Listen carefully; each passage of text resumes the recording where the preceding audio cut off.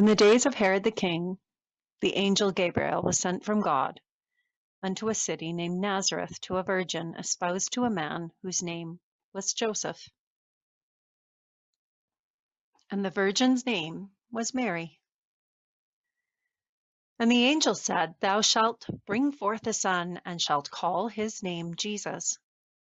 He shall be called the Son of the Highest, and of his kingdom there shall be no end. And Mary said, Behold, the handmaid of the Lord. And the angel departed from her.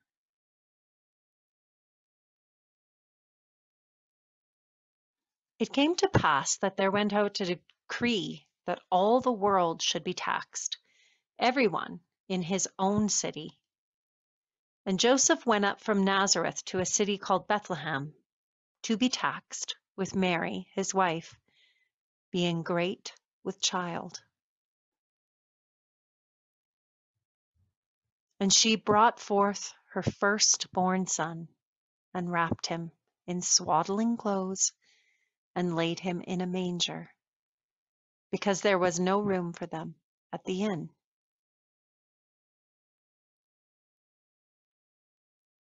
There were in the same country shepherds keeping watch over their flock by night. And the angel of the Lord came upon them, and they were sore afraid. And the angel said unto them, Fear not. I bring you good tidings of great joy. For unto you is born a Savior, which is Christ the Lord. And this shall be a sign unto you. Ye shall find the babe wrapped in swaddling clothes, lying in a manger. Suddenly there was a multitude of the heavenly host, saying, Glory to God in the highest, and on earth peace, goodwill toward men. The shepherds said to one another, Let us now go to Bethlehem. And they found Mary and Joseph and the babe lying in a manger. And all they that heard it wondered at those things which were told them by the shepherds. But Mary kept all these things, and pondered them in her heart. And the shepherds returned, praising God.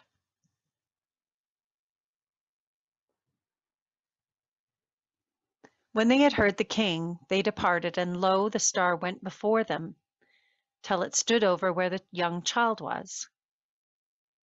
And they saw the young child with Mary his mother, and fell down and worshipped him. And when they had opened their treasures, they presented unto him gifts, gold and frankincense and myrrh.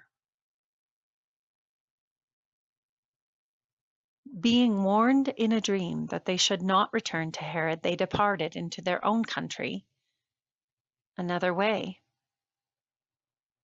And the angel appeared to Joseph in a dream, saying, Arise, and take the child and his mother, and flee into Egypt, for Herod will seek the child to destroy him.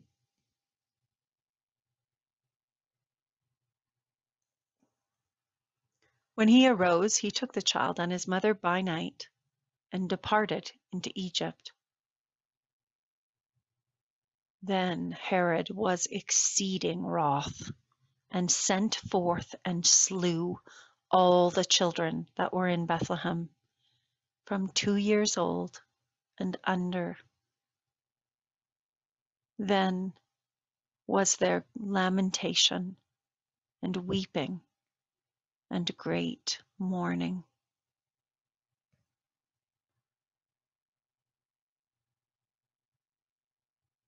But when Herod was dead, an angel appeared in a dream to Joseph in Egypt, saying, Take the child and his mother, and go into the land of Israel, for they are dead which sought the young child's life.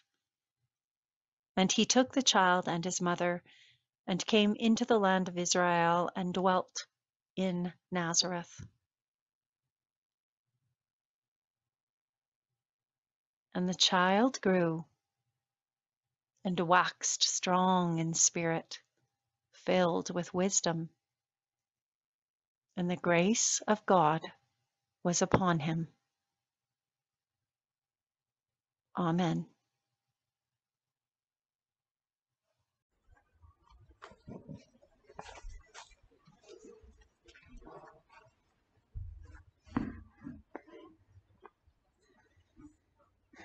Let us pray. Dear God, come and meet us here today in the face of your infant Son. In Jesus' name we pray. Amen. Well, thank you, Krista, for that wonderful rendition of the Christmas story. That version we read this year had some challenging words. It used what is called the King James Version of the Bible story, which was written in Old English. Sometimes I like reading that Old English. It stretches out your mouth. Thou shalt bring forth a son, and thou shalt name him Jesus. Kind of like yoga for your tongue. Ever since my sons, Graham and Lucas, have been home from school during this pandemic, we've been doing yoga and other exercises at home. Sometimes we do Cosmic Kids yoga or listen to the CD, Sitting Still Like a Frog. They're both really good for your body. But even more important than having a healthy body is having a healthy tongue. Did you know that? When Jesus grew up, he spoke a lot about how important our words are. One of the things he said was, the mouth speaks out of the overflow of the heart. So it's good to watch what we say closely.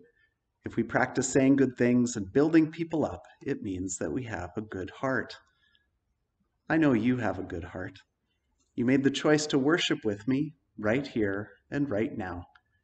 Even if you're watching this on YouTube after the fact, you chose to invite God into your day and to seek to get to know Jesus better through this time of Christmas worship. Now, there's a lot of things that Jesus wants to teach you, but today is a special day for remembering Jesus when he was a little baby. It's a little hard to learn from a little baby, though, isn't it? They can't talk yet, so we can't listen to the words that they say. They can't see much yet, so that we can't really look them in the eye. And they can't even control their little arms, so if you put your face up to them, you're likely to get a little baby fist right to your nose. Thankfully, it's not going to hurt very much. A baby can't hurt you. That's the thing about babies, is that they are completely vulnerable. And because they are completely vulnerable, they are completely at the mercy of those around them. Later on in life, you probably know how being vulnerable worked out for Jesus. The people he came to love and to lead towards God turned on him and killed him. At Easter time, when we think about Jesus' death and resurrection, it's easy to think about Jesus as a kind of hero figure, facing down the powers of this world and taking the worst they had to offer and then conquering them by rising from the dead. But on Christmas morning, there's no hero. We don't see the godly man that this baby will become. We just see a baby lying in a manger.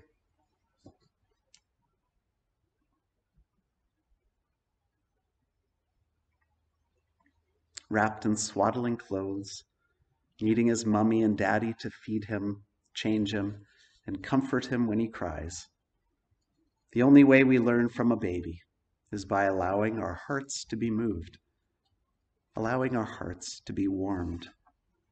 Not just by how beautiful the baby is, but by the beauty of a world where all who enter into it are completely vulnerable and completely dependent on others. It's a beautiful kind of thing, but it's a risky kind of thing too, isn't it? To depend on other people. Each of us at one time or another in our lives feels helpless and vulnerable. As each one of us grows as a child, and then as we grow into adulthood and journey through life, and then as we reach the end of our lives and our bodies start to fail us, all of these stages of life put us into vulnerable situations. This pandemic has put us all in a vulnerable situation. It's a time when so much is out of our control, and I'm sure every one of us is feeling vulnerable in some way. It's during these times of feeling vulnerable that some of our earliest memories come flashing back to us. memories when we were young children and felt especially vulnerable. Maybe those memories that come back to you are good memories, memories when those around you were sensitive to your needs and loved and cared for you. Or maybe those memories are not so good memories, times when you didn't receive the care that you needed and it hurt. No matter whether those memories are good or bad, each of those memories that bring you back to your own time as a young and vulnerable child are a window given to you. They're a window which opens onto this nativity scene.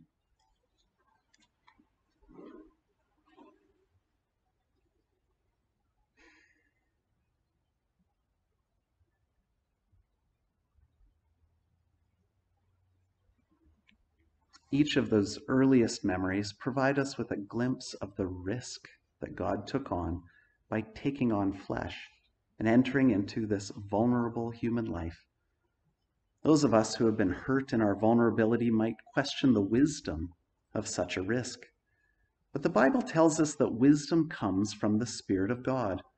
And this risk was a risk that the Spirit of wisdom herself was willing to take, knowing full well the end from the beginning. The Spirit of wisdom visited the Virgin Mary and miraculously placed that embryo in her womb, knowing that the baby would be threatened from that moment on. Wisdom knew that the baby would not have a hospital in which to be born. Wisdom knew that the child would grow up poor. Wisdom knew that as a young man, he would be rejected by those closest to him. And wisdom knew that he would suffer an early death in the prime of his life.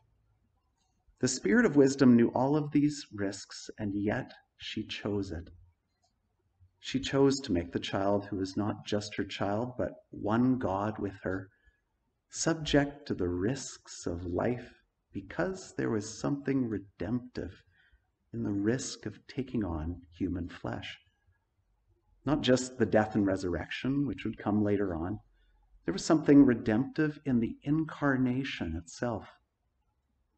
That taking on of flesh in the baby Jesus is redemptive because when the vulnerable one encounters others, there's a transformation which begins.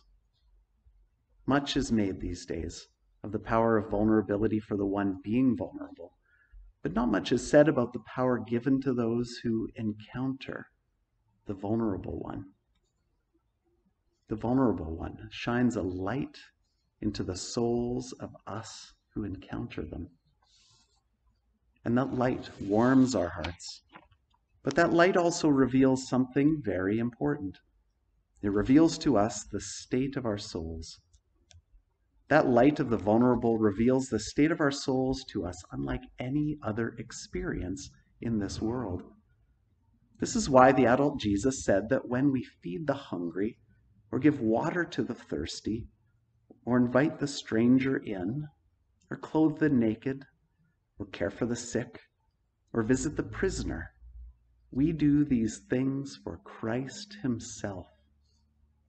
Christ reveals himself to us in the faces of the vulnerable, and their faces shine a light into our souls. When I was a little kid, I was always afraid of the basement of our old farmhouse. It was cold and dark and full of crickets you couldn't help stepping on in your sock feet. The only way I was ever comfortable going down there as a kid was if, when I went down there, I immediately turned on the light. And then I'd go into all the rooms one by one and turn on the lights in each of those rooms as well. Once I'd turned on all the lights, I could see the crickets and not step on them. But even more importantly, the lights would drive out every bit of darkness. Darkness is something to be feared because it is unknown. But once you shine a light on whatever is there, you are empowered. That is why looking into the face of the vulnerable is so powerful. It shines a light, and for maybe the first time in a long time, we can see the state of our souls. That experience, of course, is not always comfortable because we don't always like what we see. But at least if we don't like what we see, we are then empowered by knowing what needs to change. I would guess that shining a light into your soul would be more like me in my parents' basement. I'm willing to bet that by shining a light into your soul, you won't see that boogeyman that you've been fearing. You'll probably find a big dusty room with space to play and to grow. Sure, there'll be crickets, but when your soul becomes a bright playroom, you just learn to dance around them. This morning, may you look on the face of the baby Jesus, and may a light shine into the playroom of your soul, and may you dance. Amen.